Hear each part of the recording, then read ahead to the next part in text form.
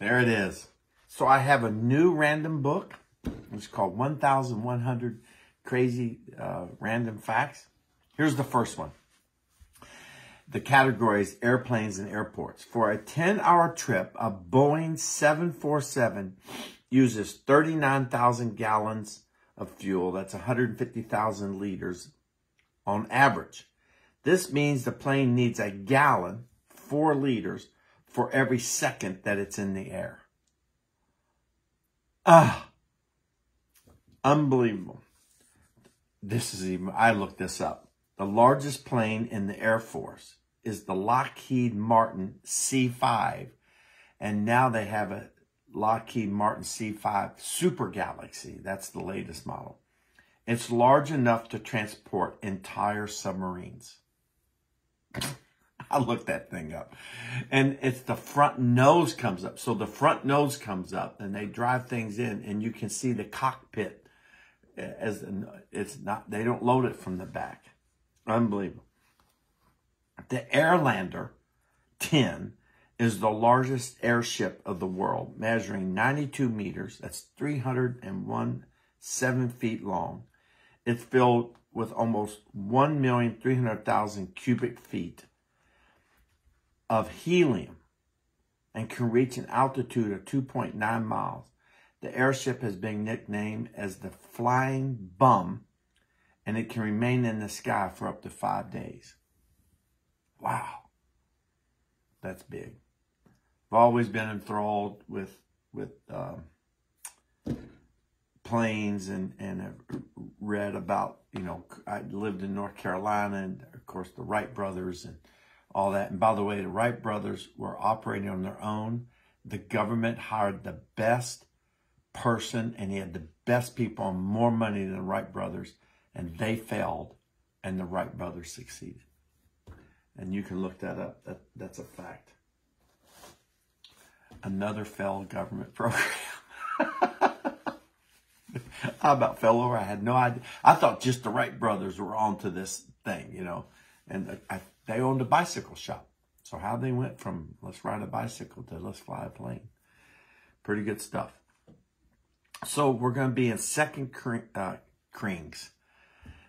Kings chapter 19. And so he's being threatened. The king is being threatened. And I love this. He says, they told him, this is what Hezekiah says, this day is a day of distress and rebuke, disgrace. And as when children come to a moment of birth, there is no strength to deliver him. It may be that the Lord your God will hear all the words of the field commander whom his master king Assyria has sent to ridicule the living God. So this messenger comes from the king of Assyria and is ridiculing the living God. When King Hezekiah's officials came to Isaiah, so Isaiah obviously is a living prophet during the time of this distress for Hezekiah. Isaiah said to them, tell your master, this is what the Lord says. Do not be afraid of what you have heard. Those words with which the underlings of the king of Syria have blasphemed me. Listen, when he hears a certain report, I will make him want to return to his own country, and there I will have him cut down with the sword. When the field commander heard that the king of Syria had left Lachish, he withdrew and found the king fighting against Libnah. And so everything that had been said by Isaiah comes true, okay? Because then he gets another report, and this is where I really want to focus. So this is leading up to this.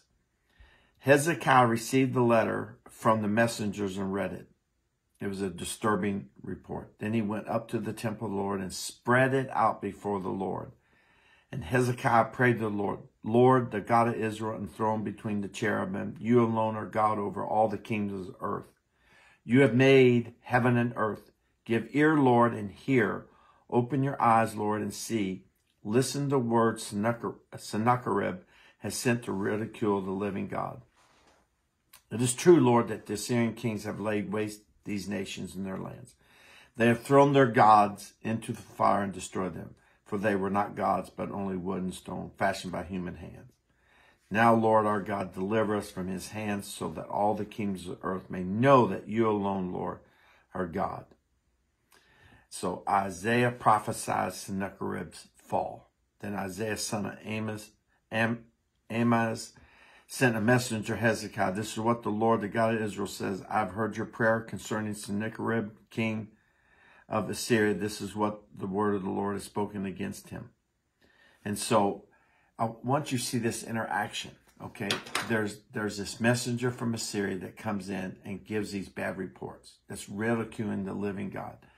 Hezekiah, good king, like he isn't liking it. So now the prophet Isaiah, he's doing the right thing. He's listening to prophet Isaiah because the prophet Isaiah is a spokesperson for God, and he isn't against God, and he isn't a false prophet. And so this beautiful interaction between the king, the prophet as God speaks to him, and the attacker, okay? The one who serves for false gods. And God ended up delivering them from this king, Assyria.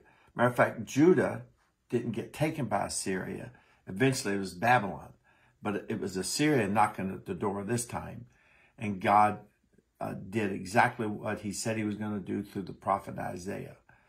So, okay, let's look at these again. You got the king Hezekiah, okay, here. You got the prophet here.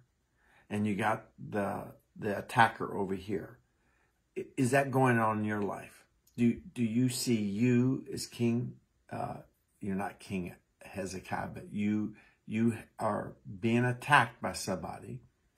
And what we do a lot of times is go to other people and talk about it. And I like it that Hezekiah went to the temple and spread out his request to the Lord and repeated and said, this is what's being said to us. And that's where Isaiah says, you know, I've heard, he's speaking for God. I've heard your prayer. Sometimes we run to people. I remember one time I was having a problem. I always got a problem. There's always something going on. And I called 4 people. I'm in my car. Hey, call so-and-so. No answer. Hey, call so-and-so. No answer. Hey, call so-and-so. No answer. And I realized I was driving the car and no one answered that I was supposed to talk to God, which I found fascinating that it took 4 failed phone calls for me to figure out I was just be talking to God.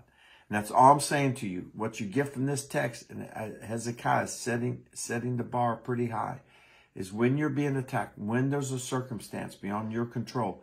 Now, obviously, I mean, people can be killed. He can be killed. His people can be killed. This was not an easy situation. So just remember, go to God first. Go to God first.